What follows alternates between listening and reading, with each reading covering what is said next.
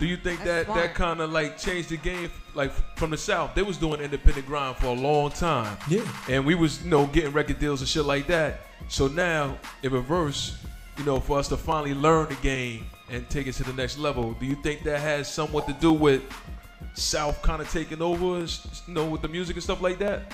I don't think it's so much of the South taking over with the music.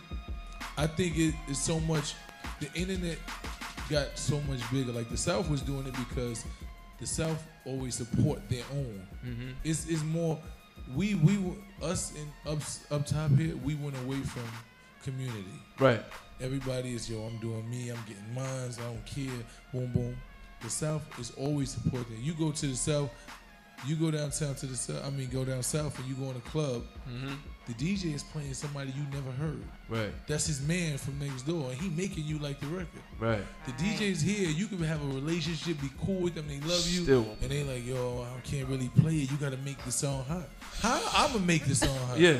You the DJ. Yeah. What I'm supposed to do? Where I'm gonna go DJ it myself? How I'm supposed to make this? If you telling me the song is hot and you like it, why would you not push it with the same thrust that you go down south and hear an artist you never heard of? Right, right. You hear somebody play it and you bring it to our it back. clubs. We don't know none of these artists. You don't know them. But you make us like playing the it crazy, Yeah. like, oh, this is coming here soon. Exactly. Soon, We yeah. gonna check it soon. Yeah. And you go. But this is the mentality that we have. We become followers. We don't dictate the music no more. So this is why Kendrick Lamar can say he the king of New York.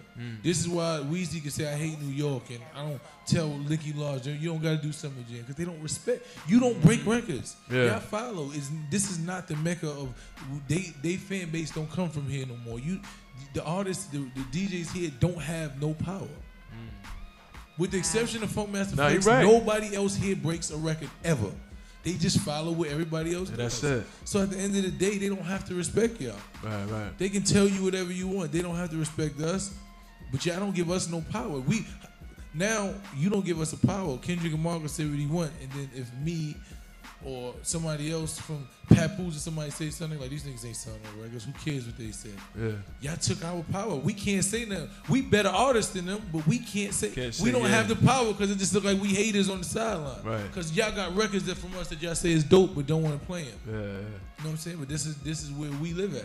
And then they try to figure out, oh, yo, what y'all gonna do? What we gonna do?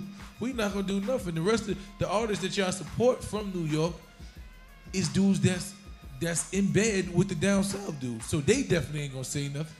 They ain't gonna never say nothing. We cool. They doing politically correct. Yo, Right. I ain't really gonna say nothing. I'm a hint about it here and there. I might do an interview and say, nah, I know what he is mean. It's no personal, but you say that about somebody in LA or down south. You can't come to the clubs. You're not getting off the airport. None of that. Nothing. None of that shit. None of that. There's no more pride in where we from.